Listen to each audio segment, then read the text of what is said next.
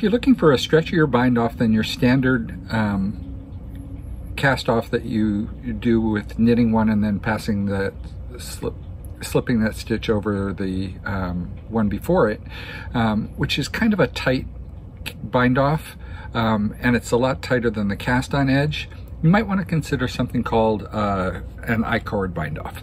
An I-cord bind off is similar to doing I-cord, so if you've ever done that, it's similar to that, but it gives both a very neat edge, somewhat understated and decorative, but it takes a little bit more time, but it's very stretchy. So let's go ahead and start that. So you first start off, just to be clear, we're going to be doing a 3-stitch I-cord bind off. You can have different number of stitches in your I-cord, but 3 seems to be a nice, neat way of doing it, and quick and fast and easy and stretchy. So we're going to cast on 3 stitches using the knitted cast on. You do by pulling through a knit stitch and then putting it back onto your left needle. Do that 3 times. So you knit, put it onto your left needle, knit, put it onto your left needle. So I've just added 3 knitted cast on stitches at the beginning of my row. And the basic 3-stitch I-cord bind off is you're going to knit 2 and then knit 2 together.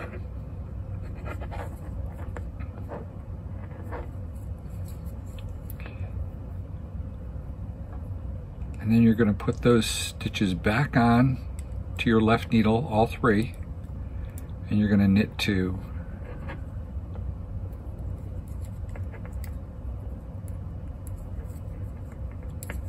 Knit 2 together, just like we did the first time.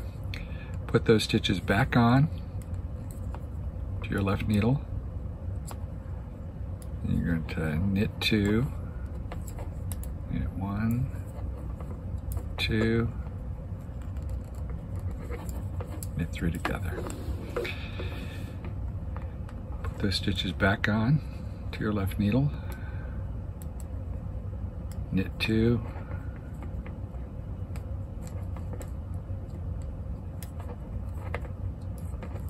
knit 2 together.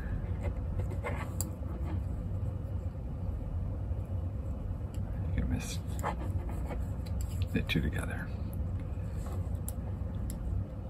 Again, this takes a little bit longer because you're actually knitting 3 stitches for every bound off stitch. But it's great on baby blankets, especially if you've done an I-cord cast on, and you can look up I-cord cast ons as well. 1, 2, 3.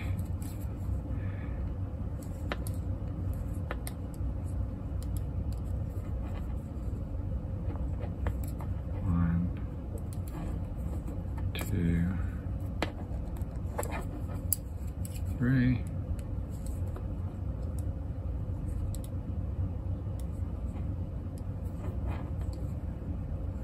1,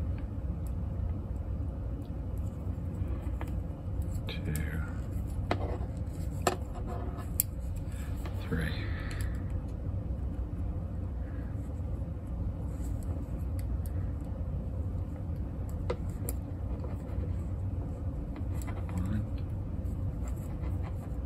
2,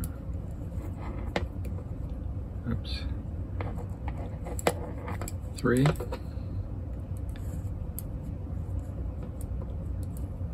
so since I'm binding off 16 stitches, each one takes, or this bind off takes 48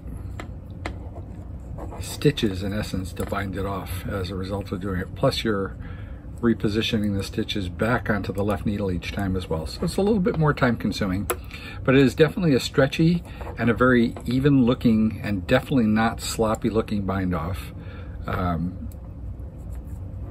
One of the things that I don't like about some of the bind offs that I've seen, especially ones that tell you just go up a needle size or 2 needle sizes or things like that, is they sometimes look really sloppy, and I'm not a big fan of a sloppy bound off edge. I think having a neater bind off edge is what you want to strive for. But if stretch is necessary associated with it, then this is a good way to go. This works particularly well on lengthwise scarves, where you don't have to do a sewn bind off or additional stretch to get it as stretchy as your cast on edge. But you also may want to make it look the same, you may want to do an I-cord cast on as well, so that both in what turns out to be sides of your scarf on a lengthwise scarf look the same. They both have kind of this tubular sort of look to them.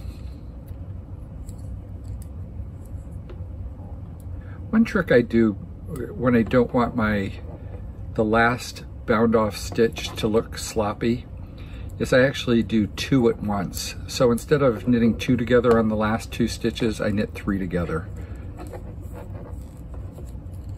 And then once you have the final 3 stitches of your I-cord, just switch them back to your left needle and do a standard bind off, which is knit 2, pass the first stitch over, knit 1,